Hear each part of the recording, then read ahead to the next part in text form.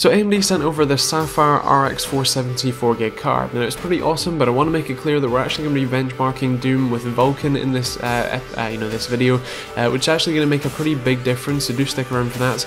But otherwise, yeah, stick around for this awesome video.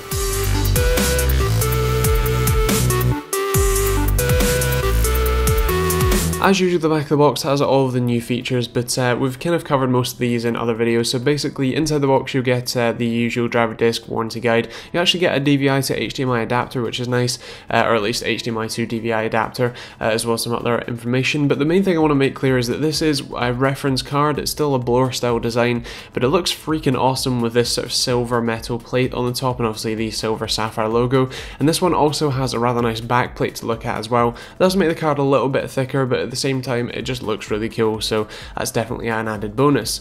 Now this one is a single 6-pin power connector, and since this is a 120 watt board power card, that's plenty of headroom. That gives you an extra 30 watts if you do want to overclock it with AMD's Wattman tool. And on the rear I/O you have obviously the 3 DisplayPort 1.3/1.4 ports, as well as the HDMI 2.0 port.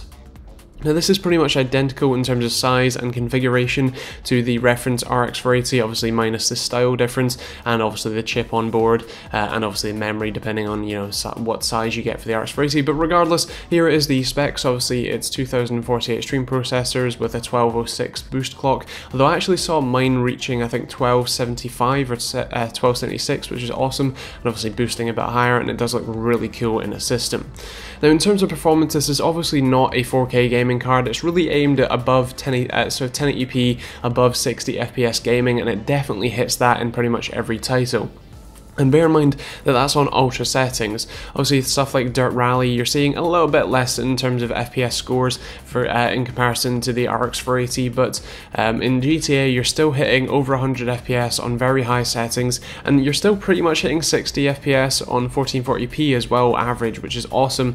And in Vulkan this is just incredible. You're seeing over 100 FPS at 1080p on this relatively budget gaming graphics card, which is awesome, and you're seeing above 60 FPS at 1440p as well, which is just incredible.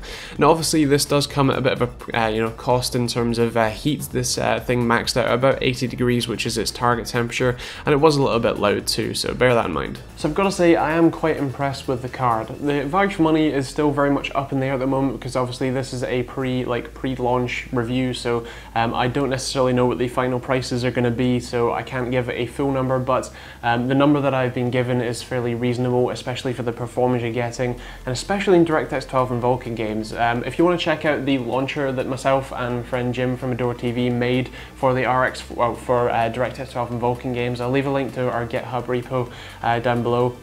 And I'll leave a link to the full video that I made about this yesterday for that. But basically, it's a really impressive card. Obviously this one being the Sapphire one, it's the kind of reference version, so it is a little bit loud, it is a little bit hot. It does come with a 6-pin power connector as opposed to an 8-pin, so I may expect to see, especially some of the aftermarket ones coming with an 8-pin, just to have a little bit more headroom. But obviously this being a more lower powered card than the RX480, I expect that there's already a decent bit of headroom in this 6-pin configuration anyway, so that's quite cool. Obviously you can use AMD's Wattman to improve the performance a little bit relatively easily, so that's nice as well. And yeah, the outputs are decent. Obviously you're going to get different outputs on the different non-reference designs, and I believe that they are actually coming on the day of release, including like the sort of Strix versions and stuff, and obviously like the Sapphire, Vapor X versions and stuff like that. So that's quite nice. It's quite cool that they're coming available too. And yeah, in terms of kind of pros and cons, it's a really fast card. Obviously it's a really nice budget. This specific one, because that's the one I have, it's relatively loud and relatively hot. But yeah, in terms of scoring, for the number I've been given, and I can't qualify any other numbers at this point, it's going to be a 5 for value for money. I'm actually going to go with a 5 for performance, especially for the DX12 and Vulkan titles. I'm going to go for I think a 4 for functionality just for this specific one, because it's the reference design and is a bit hot and a bit loud.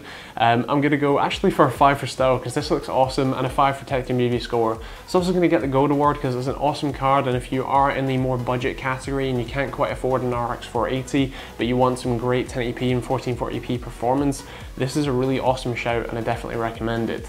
So I guess that's kind of it. If you want to check this out, I'll leave a link to Amazon who should hopefully have some available when you watch the video, but if not, then just wait a little bit, or feel free to check out people like Overclockers UK.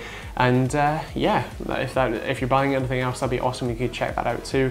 Feel free to subscribe and like if you enjoyed the video, and definitely do share it if you found it useful and informative. And yeah, I guess that's kind of that. So thanks for watching. Feel free to check out some of the other videos, including the RX 480 reviews.